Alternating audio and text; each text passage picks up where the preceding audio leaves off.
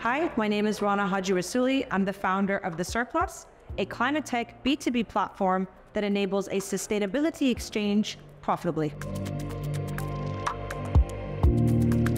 We're trying to solve some of the most pressing climate-related issues pertaining to waste and underused resources, and we're trying to solve that through the most innate human component, sharing.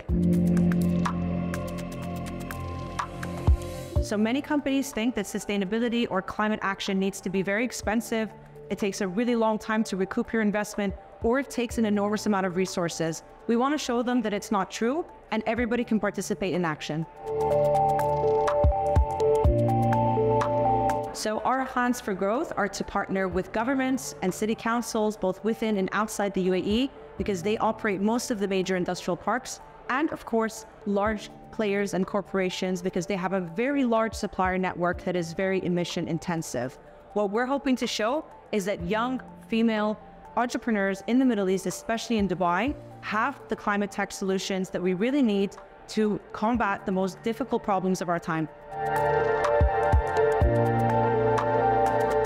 Dubai is a perfect location because it serves as number one, as a perfect hub for entrepreneurial ecosystem. We know that innovation is skyrocketing in this city, and we have access to the most key markets, making it a perfect place for clustering opportunities for industrial areas for us, because they're very close in proximity, offering perfect opportunities for sharing and circular economy.